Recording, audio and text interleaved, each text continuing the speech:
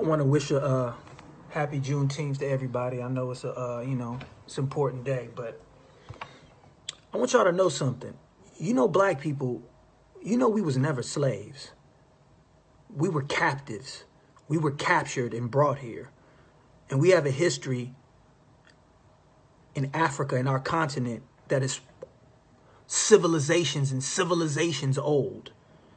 So this holiday, yeah, it's cool, but we were never slaves. We were captives. We were brought here as captives, captured and brought here. And I always had a little bit of a problem with Juneteenth because our history does not start with slavery. Our history reaches further and deep than what they try to portray it as.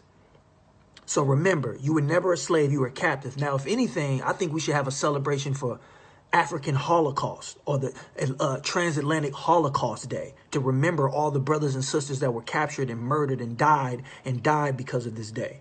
So just remember that when we celebrate, okay? Peace and love.